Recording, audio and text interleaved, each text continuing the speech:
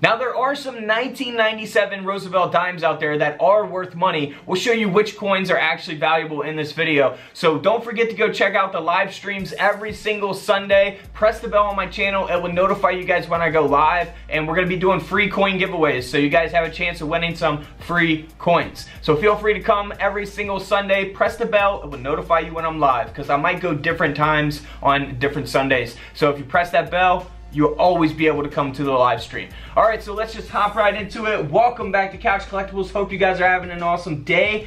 Now first, let's start off with the difference between these two dimes here. Now here on the left is a 1997. We see the P mint mark. So this is the regular business strike coin. Typically the dimes that you're gonna be, finding in your pocket change every day, the regular business strike coin. Now here on the right is going to be the 1997 S mint mark, proof dime. So proofs, of course, are not intended for circulation. Of course, you can always find proofs in circulation, but it's not as easy as it seems. But definitely you could come across proof coins in coin rolls from the bank or in circulation. I certainly have, but that's the difference. You got a really detailed, shiny, mirror-like finish on the proof. Regular business strike looks like the regular coins that you always see in your pocket change. And let's move on now that we know the difference there. Now here is a 1997 dime. However, this coin has a coreless clad planchet.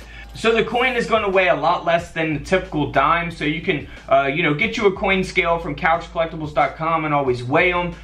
This coin sold for over $700. $700 in that condition because of that mint error. Now, here's an example of a 1997D. It's got a very high grade, very good condition, but in this case, high grade doesn't always mean valuable for something like this. Now, this coin only sold for around $11, so $10 coin. We see that there here with the 1997 P mint mark, graded at a mint state 67, only sold for around $20. So nothing too crazy. If we look at the high graded versions, higher graded versions of that coin, mint state 68, this 1997D sold for around $115. So it's really the top of the line grades for this specific year of the Roosevelt dime that's going to give it some value. Same thing with the P mint mark, mint state 68. This coin sold for around $200. So really mint state 68 and higher. A mint state 70 is a perfect grade. But now that we know about the business strikes, we looked at the proof coin earlier.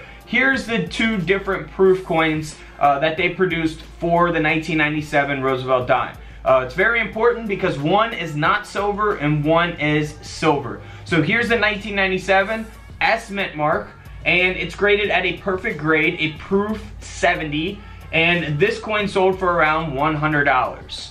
Now if we look at the 1997 S proof coin here, we see on the coin slab that it says silver. So this is the silver version. There's going to be silver and non-silver. This coin here sold for around $160. So always keep that in mind. If you happen to do come across proof coins, there could be silver and non-silver versions for different years.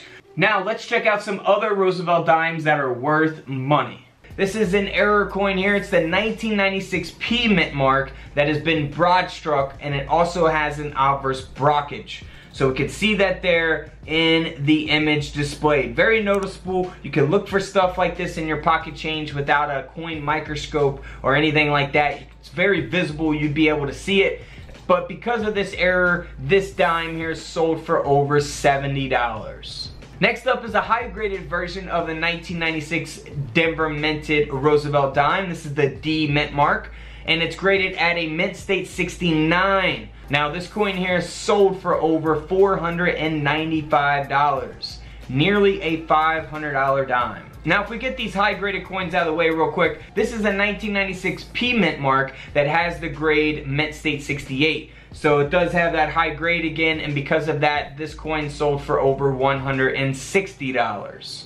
But let's move on to another type of error coin. This is awesome. These are the ones that I really like. The 1996 double denomination. That was a penny being struck on a Roosevelt dime. So we can see Lincoln's head there on one side with the reverse of the dime. And then here on the other side, you could see Roosevelt's head with the reverse of the penny. So always be on the lookout for those in your pocket change. I guarantee you so many people pass stuff up like this just because they don't pay attention. Now this coin here sold for over $770. Moving on, now this one would be very noticeable in pocket change.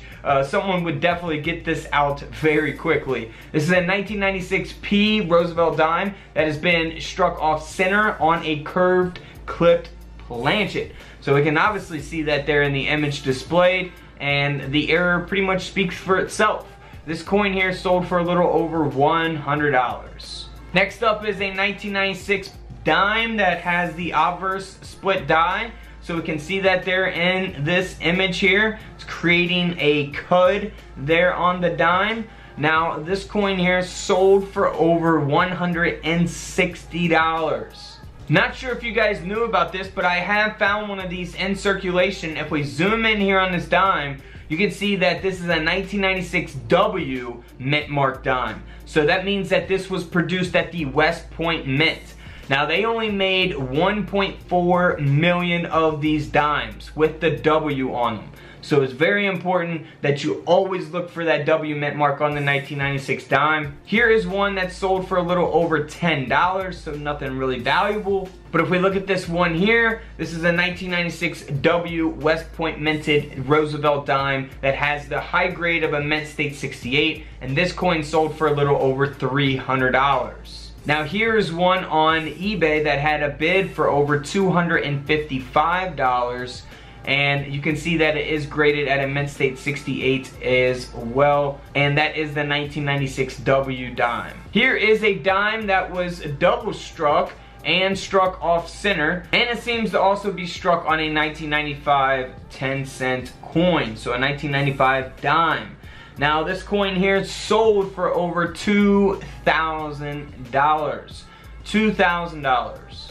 Moving on to a 1996 S proof. Now this is graded at a proof 70, so it's a perfect grade, and because of that, this coin sold for over $370. Now next up, here is a coin that you might want to be on the lookout for in your pocket change. Now someone may think this is just a penny, not paying attention or actually, you know, looking at your coin because it's about the size of one. It's a 1999 D that has been broad struck on a 1-cent planchet. So it has been broad struck on a penny, essentially. The dime struck on a penny. So that's why it's got that coloration to it. Now this coin here sold for over $14,000. $14,000. Could you imagine finding that in your pocket change or in a coin roll from the bank? That would be amazing. Next up, I love this coin as well. This is a 1999 D Roosevelt dime. Always be on the lookout for this coin in your pocket change as well. It's got a brockage error taking place. You see the design of Roosevelt is backwards on one side, and then we see that it looks pretty normal there on the other side. So we have no reverse to this coin. Now this coin here sold for over $1,400. Next up is just a very high graded version of the 1999 Denver minted Roosevelt dime, graded at a mint state 69. Now this coin here sold for over $1,600, a $1,600 coin. Next up is another broad struck coin on a 1-cent planchet. This is a 1999 D, similar to the other dime that we looked at, but this coin here sold for over $6,400. Man, would love to find that coin. Now here is another high graded version. This is the 1999 P mint mark, Philadelphia minted, graded at a mint state 68. So this coin here, because of that high grade, sold for a little over $25. So nothing too crazy there. Now we do have two different proof coins for the 1999 Roosevelt dime. So we have the 1999 S. This one here is the non-silver version, so the clad proof coin here. And because of the high grade of a proof 70, actually a perfect grade, this coin here sold for over $400. Now if we move on to the silver version, this is the 1999 S silver proof, graded at a proof 70, so again a perfect grade, and this proof coin sold for over $690. Alright guys, don't forget to subscribe in the middle. Check out the videos to the left of me. And until tomorrow, I will see you on the comment section below. This is Couch Collectibles, and this is where I disappear.